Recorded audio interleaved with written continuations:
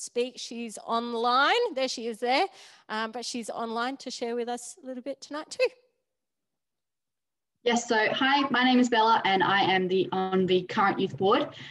So in Millennium Kids, the youth make the decisions about their projects and about MK itself.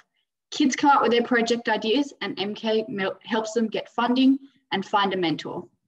All the decisions are made by the kids within Millennium Kids. We've had hundreds of youth come to MK with an idea and Millennium Kids help them make their projects real. Millennium Kids has started using the 17 UN Global Goals for Sustainable Development as a starting point for all projects. We've been working with hundreds of young people in their local community to develop 1,000 actions for the planet, a youth-driven sustainable initiative. Within 1,000 Action for the Planet, we have 8 different issues that kids think are the most important at the moment. These are water, because water is life. We need access to clean water for drinking and food production. Animals, because Australia has the highest native animal extinction rate in the world. Air and transport, because air pollution in the cities is making people sick. The more roads we have, the less green spaces we have. Our cities are getting hotter because we have too many roads, too many car parks, and not enough trees to cool the city.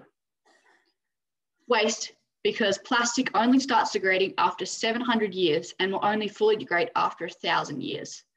Energy, because everyone around the world is talking about transitioning to a low carbon economy to avoid significant climate change, but Millennium Kids are concerned that it isn't happening fast enough.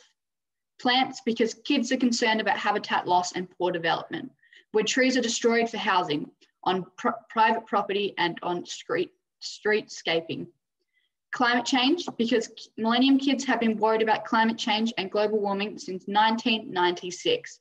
When we first started asking kids the big issues, climate change was always number one. And peace and lifestyle, because kids are anxious about their future. Millennium Kids want a peaceful world where we can work together and look after the planet, side by side with different cultures. Every project we do fits into these issues. Like Alicia said, it's been 25 years since our first team of kids met up in Eastbourne and came back to Australia.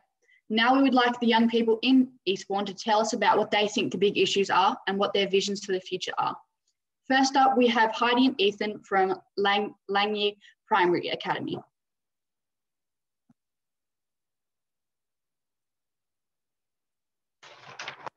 Hi, my name is Ethan. The things I have loved about my area is that there's space, people are loving, safe and caring. And the things I have not liked about my area is that there's loads and loads of litter. I've noticed random stuff appearing in bushes and no one seems to be caring about the environment. I found this all in one walk and there's a shoe in the bag.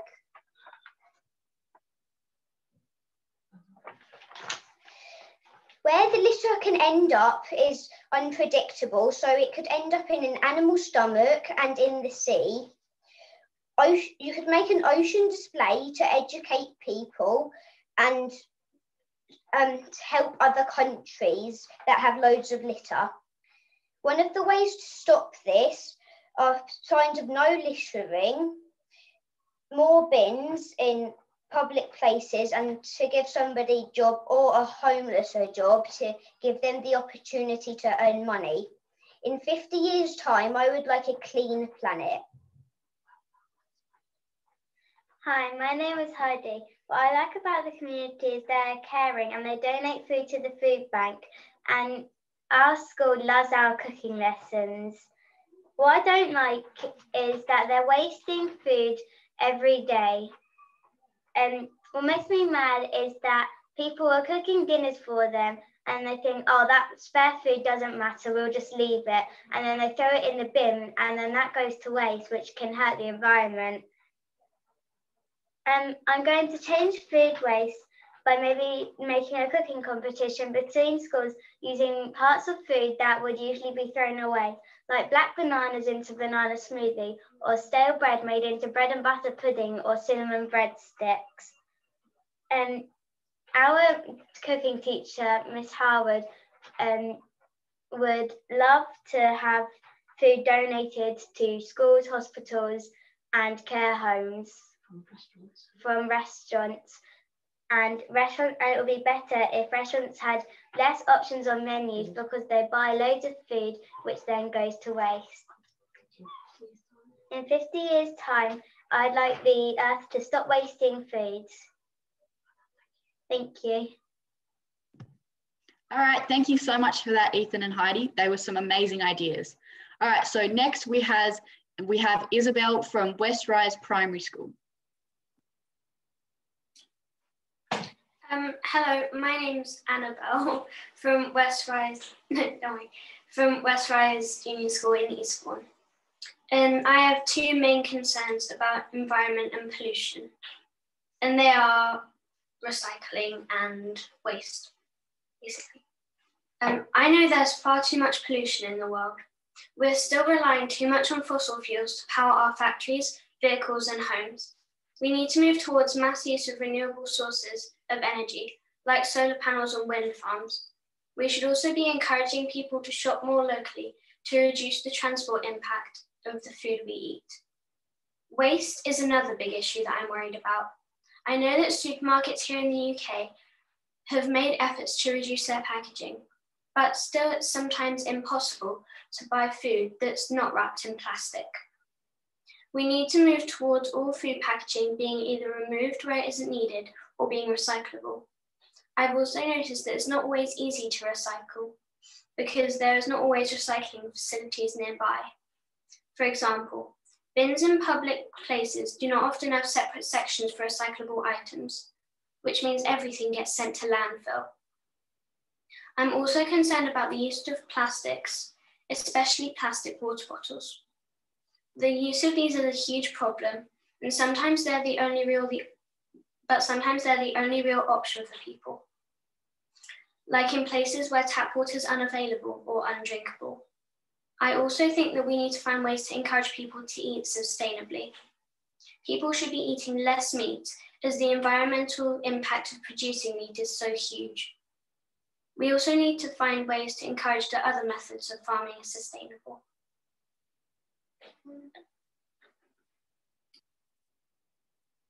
Good. Thank you so much for that, Annabelle. I definitely agree. We definitely have the same kind of issues here in Australia with recycling. All right, so next we have Clara and Otto from Gildredge House School. Hello, I'm called Clara, and I think some of the big issues are that there are lots of individual cars, and whenever I see cars driving around, lots of the time there's only one person in it, and I feel like there could be much more, and that means that there's more cars and there's more CO2 going into the atmosphere. And I think to reduce that, we could have more public transport, and the more people would be able to be in one vehicle instead of lots of individual cars driving around.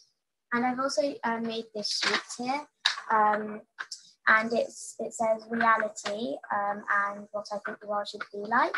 And I think that humans should have a better relationship with animals, and I think that's it.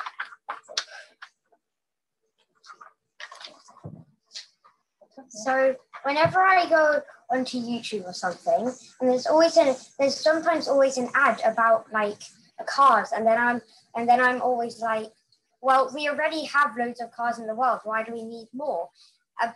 And all cars are kind of the same. I mean, we don't need better cars, but because we just don't need better cars.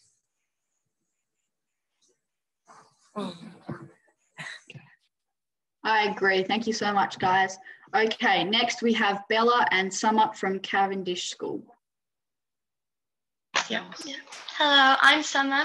And I'm Bella. And what we really wanted to do was get young people reconnecting and understanding the world around them with nature. We have lots of issues, obviously, worldwide.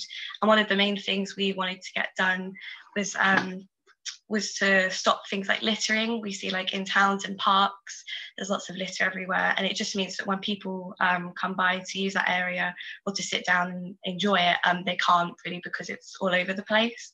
So we really wanted to introduce obviously bins, but also more recycling bins to get people to just sort of be on board with it and understand it more. And also to just sort of influence people to pick up waste when they see it on the floor. Yeah. And I think a big improvement for my area would be more wind turbines. There are wind turbines, but I think it'd be better to have more of them, like on the seaside, as it is quite windy there. However, people have complained about them, which I think is quite unnecessary, about the view, which is quite aggravating, as they are really helpful with energy and they help with reducing fossil fuels as well. Yeah. Thank you so much, girls. I definitely agree. We definitely need more wind turbines here in Western Australia as well. All right, and finally, we have Millie from Eastbourne College. Hi, yes. So Eastbourne in the 20th century became more of like a retirement town, but during the 21st century, more younger people and younger families came in. One of the big problems with Eastbourne is that it's a really big town, so you can't really connect with anyone. And there's a lot of poverty. Like if you walk along the seafront, you usually see a lot of homeless people, which for me is really, really sad. So that's why I think we need to keep food banks open and also donate a lot more to food banks. And I think also if we look at other projects and develop other projects, we can link people together and we can make our local environments much better. So yeah. Yes, thank you so much for that, Millie. I definitely agree. Global goal number 17 is partnerships for the goals, and that's what it's all about, making sure that everyone is connected. So thank you so much to everybody for sharing their ideas, and we will now hand back to the Perth stage.